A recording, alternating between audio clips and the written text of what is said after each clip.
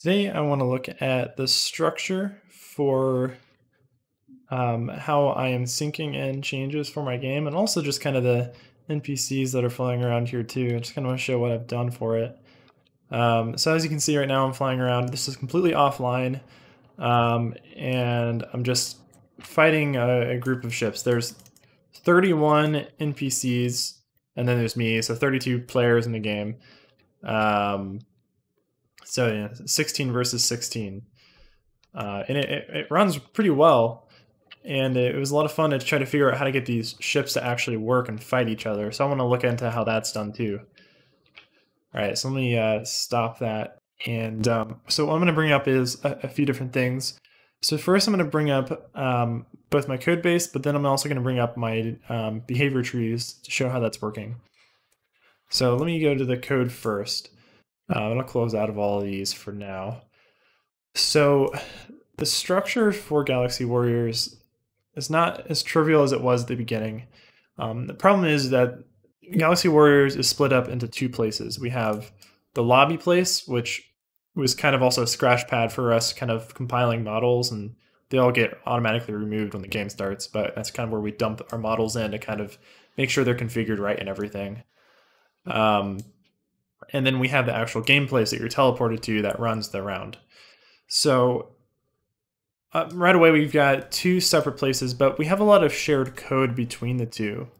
So we can't just, create two separate games and run with it. There's a lot of things that we need synced between the two places, especially data. So making sure that our data structure that's saved per player is the same, and we have the same API accessing it. That's important. So we're using Rojo, of course, to sync all of our data through, which if you haven't used, Rojo is an incredible tool that lets you sync your code between an external source like VS Code here and Roblox Studio. So super cool. Highly recommend it, using it if you really want to dive into the professional side of game development here.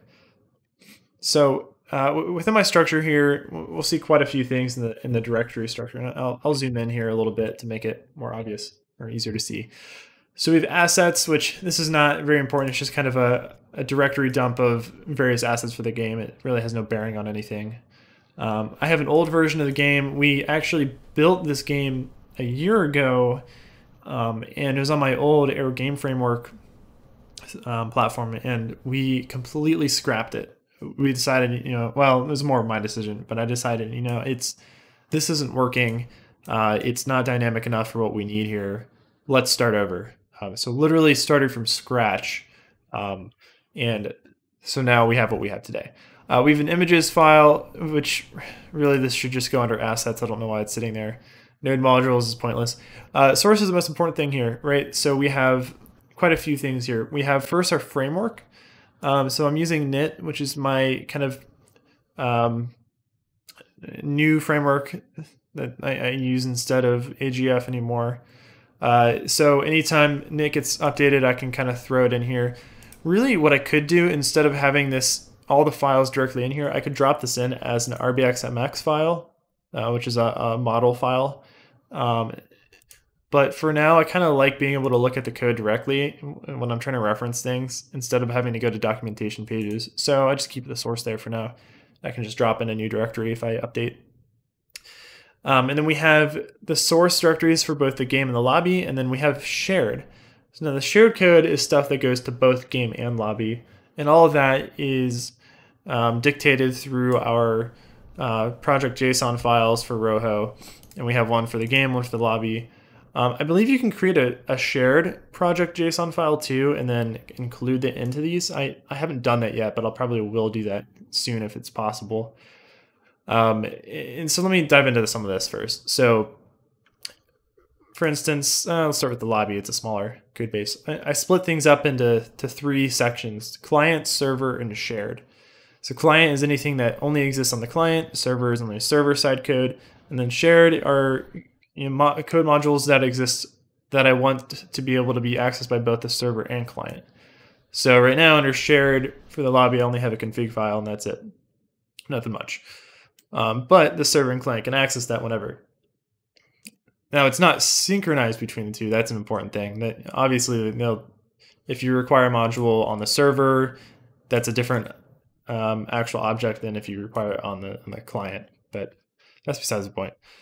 In the client, I break up into actually kind of a few different things here. So we have begin, which these are just things that are thrown into replicated first. And then I have player, which are things thrown into starter player scripts. And then everything in here goes into that. In some other instances of Knit, I also have a character, which goes into starter character folder. But in Galaxy Warriors, we don't have anything like that. We don't use a character, so that's pointless.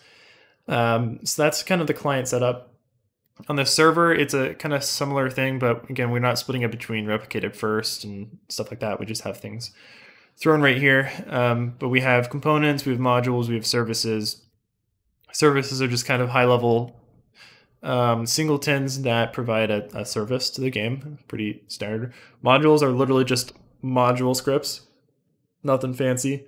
Components are more fancy. They're actual components constructed from a Knit's component system. So components, yeah, they're really cool. These are going to let you kind of wrap code around certain objects in the game automatically. Again, it's kind of like an extension to an object, if you can think of it in that way. So that's pretty powerful. So we use that folder in order to populate items that from those components. There are none within the lobby though there. So if you go to the game, we'll see that there's quite a few components.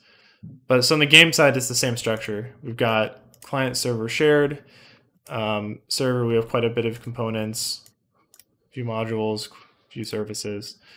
On the client, there's a ton of stuff. I'm not really going to go into that right now. So the way we get this into Studio, though, because you can't really run more than one instance of Rojo here within VS Code. So if you have the Rojo extension, it's great, but it'll only run one project, and it'll only run the default project JSON file. So that's a little limited. Now the way I'm doing it, if you can see here, I've actually got 2 instances of Rojo running, and I'm doing a little. Well, it's hardly a trick. I'm just running 2 processes at the same time, and I'm using a Node script called what's it called? Concurrently. Yeah, right here, concurrently. And I'm able to run multiple things at the same time. And so if you see right here on Rojo game and Rojo lobby, I'm actually just running the command directly here, Rojo serve game project JSON, and then Rojo serve lobby. And then I can use a wildcard on this concurrently process, Rojo-star.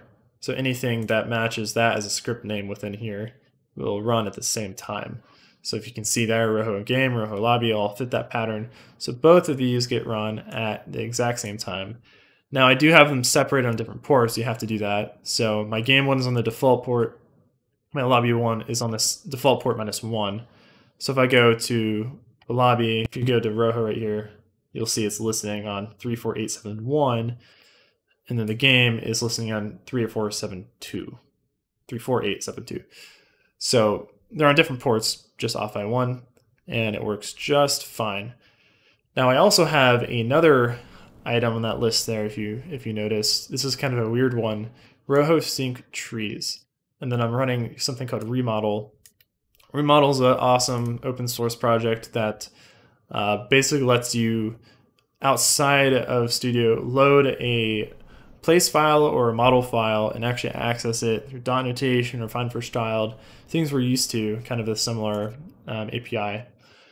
And what I'm doing is I'm taking a model from a place file and then creating a model out of it, RBXMX file, and then throwing it within my source structure so that it gets synced into my game. So let me get into more detail on that. So this starts to transition over to the decision trees, or the behavior trees rather. So I'm using where is it? The btrees plugin. This is made by quite a few different people. But on the left-hand side under server storage trees, I have a bunch of different trees here. And this is awesome, but it has one limitation. So I have this open in a different place file purposefully. I want to, any code that I'm writing, I want to make sure that's within Studio or within a VS Code. But this limitation in this plugin right here is I have to be within Studio. So for instance, I have a decide bullet type task right here. If I click edit, it's going to open up the module script that defines this task. That's fine, right? And so my main code is just right there. It's just a simple random switch between 3 different bullet types. So that's nice and fine. But the question is, well, how do I get that over to my game? This is a completely separate file here. One option would be just to build this graph within my game. But the problem is that gets away from having it synced in through Rojo. And I don't want to avoid that for the various reasons of source control and other things. So I want to be able to get the code that's in here over to VS Code somehow. And I was debating how to do this for a while. I almost decided I'm going to build my own version of this plugin within VS Code just to do it. But that would have taken weeks. So I didn't have weeks. I had days to figure this out, at least a day. So my other option that I figured out would work was I'll save this as a RBXLX file, which is the XML format, not the binary format of a place file. And then I'll use remodel to load this file. And then once it's loaded, it'll find this trees folder. Ignore everything there. It'll find this trees folder. It'll extract that, save it as a RBXMX file within my source here, and then it'll be able to sync back into my game. So let me walk through that a little bit more. So again, I'll do this source and the destination. So I have my source, which is this trees folder, and I somehow want to migrate this trees folder over to Galaxy Warriors, and then I believe it's replicated storage, game shared trees, right? Okay, so I somehow have to migrate from this place file over to here. And that was the trick. That was rather the challenge. I needed to figure out how to do that. It ended up being not very hard. So again, this is saved as an RBXLX file. It exists right somewhere. Right here. NPC behavior.rbxlx. So this is my place file. Doesn't matter what it looks like. It's just a XML file. But then what I can do is I have this sync behavior trees Lua file. It's 3 lines of code. So I load that file in. And again, I'm using remodel to do this. And then I reference that trees folder. Again, that's this folder right here. And then I write that model file to this location. And this is in my source tree. So if I go to source, GW game, shared, I'll see my trees.rbxmx file. So this is a model file that contains everything that was here, which is pretty cool. And because that's within my Rojo structure there, it automatically then gets synced to here. So that's nice. Now the last piece of the puzzle there is kind of automating it a little bit more, where if I make a change over here in my tree, how do I replicate that change immediately over to here within this tree? Now, by default, if I wanted to do that, I'd have to go over to VS Code here and rerun this sync behavior trees file every time, which just, I mean, it's not hard. It's remodel and then sync behavior trees.lua. And well, I forgot the run command. So pretty simple, done.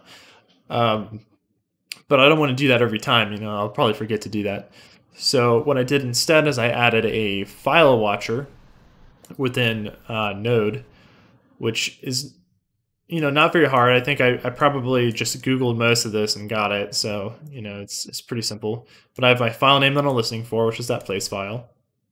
And then I have filesystem.watch linked to my file name here. So anytime my file name changes, it'll check if it's changed, and it'll do that by reading the MD5 signature of the file, which, you know, it doesn't really matter what this does, but it's basically a hash of the contents of the file. So if I make a change, but the contents are the same, so for instance, if I just keep on clicking Control S on the file, but I don't make any changes, the MD file hash will be the same. So if we notice that the file hash is the same, we know that it hasn't changed, so we're just going to stop. Otherwise, we will run remodel, which is right here. So we just use the spawn process function here within Node, which is, you know, under child process library. And we just run that command. So you'll see this looks exactly the same as I had down here in the command line. Remodel, run, and then the script. So the same thing. And then there's just a bunch of jargon here to capture the output, just to make sure if there's any errors, I cache them. And that's it. So then it's just a matter of running this file, which we go back to the package.json file. If you remember me talking about sync, I'm also including the Rojo sync trees file, which runs node behavior trees watcher.js. So really, actually, I don't need this first part here because that is run right away anyway. So there we go. That is the whole process of my setup for my code base for Galaxy Warriors. And that's how I'm using behavior trees in order to create the NPCs that fly around. Now, this is still a work in process, but it is pretty fun. So maybe I'll just look at it really quick. If anyone's interested, I'll make another one on how this all works.